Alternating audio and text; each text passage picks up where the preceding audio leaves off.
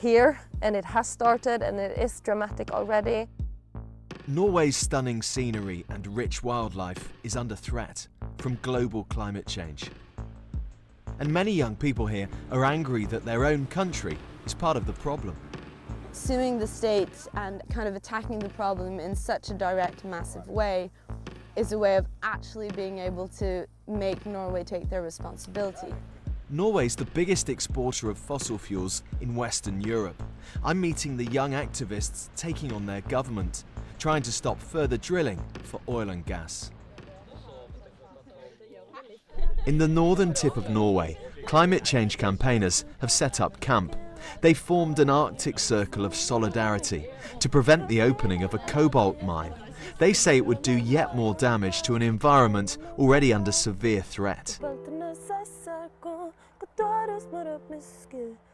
Ella Maria Hette Esiksson is one of Norway's biggest young stars, a winner of their X Factor style competition.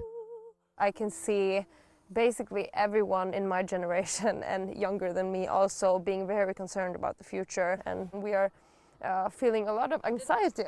I do believe that the climate crisis is definitely here, and it has started, and it is dramatic already. She's one of 6 young Norwegians asking European judges to rule that the government is violating their human rights by allowing more drilling for oil and gas. I really do believe that Norway has a big part of the responsibility to solve the climate crisis, because we have been such a big oil producer. In Norway itself, you can see signs of climate change everywhere you look. Hotter conditions have attracted moths which decimate trees in their path. Warmer rivers mean unwanted species of salmon are thriving, threatening the native fish. And here in what they call the Norwegian Alps, the ice is melting, contributing to rising sea levels. In 1998, the glacier reached all the way back to here. But in just 4 years, it had retracted to where I'm standing now. And in the years that followed, the ice continued to melt. And you can see what's happened. So much has been lost in just 23 years. A landscape redrawn. At 83 years old, Karen Anna is the oldest reindeer herder in this part of the country. Her family from the indigenous Sami community have been here for 400 years. But today, they're not having any luck tracking down the animals.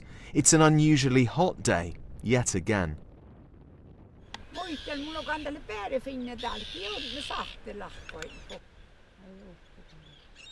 Eventually, they spot that their reindeer have headed way up the mountainside to one of the few pockets of snow, a rare, cool spot in a warming world.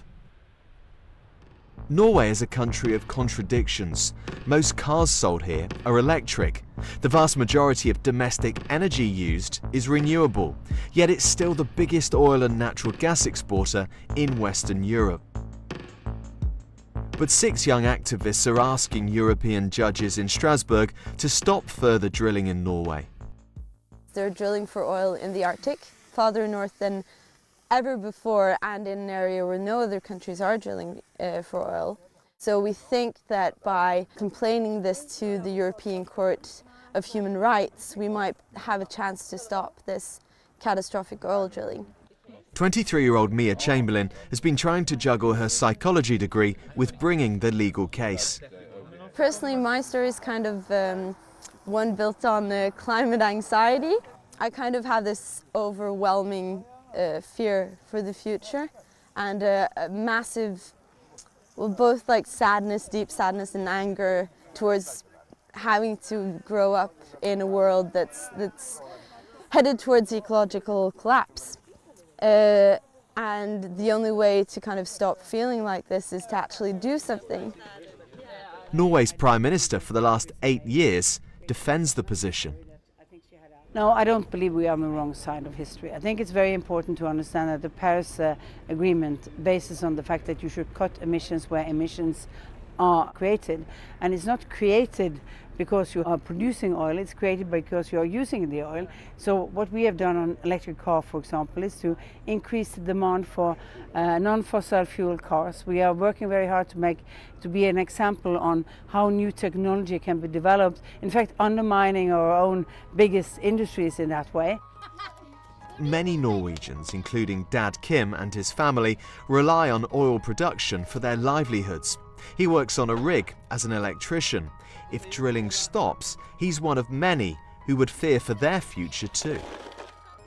Probably my children is also going to work at the same place as I do. It's very important. We don't have any other place to work. So if jobs were lost and companies were to close, what would that mean for you and your family, your community? It will be a ghost city with no industry and nothing. Maybe I have to move to another place. This new generation of climate activists will have to convince a new Norwegian government to give up the addiction to oil. But both the biggest political parties are committed to drilling for now. Any ruling from European judges could be years away. So the campaigners say they'll keep on appealing to the world's conscience to protect the planet and their future.